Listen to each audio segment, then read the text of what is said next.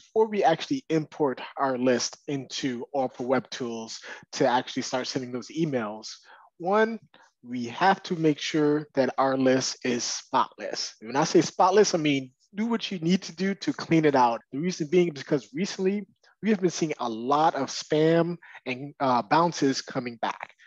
And my programmers have been working literally around the clock to add features and tools to help you guys to lower that risk of those spams and bounces coming in. And currently, right now, the Oracle Web Tools, we actually service over 100, actually over 200 recruiters at a time. We saw those spams and bounces coming in.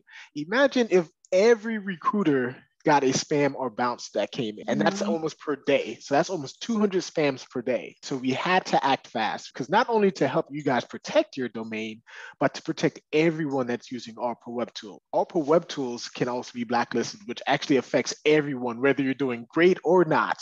It affects everyone's capability of sending emails.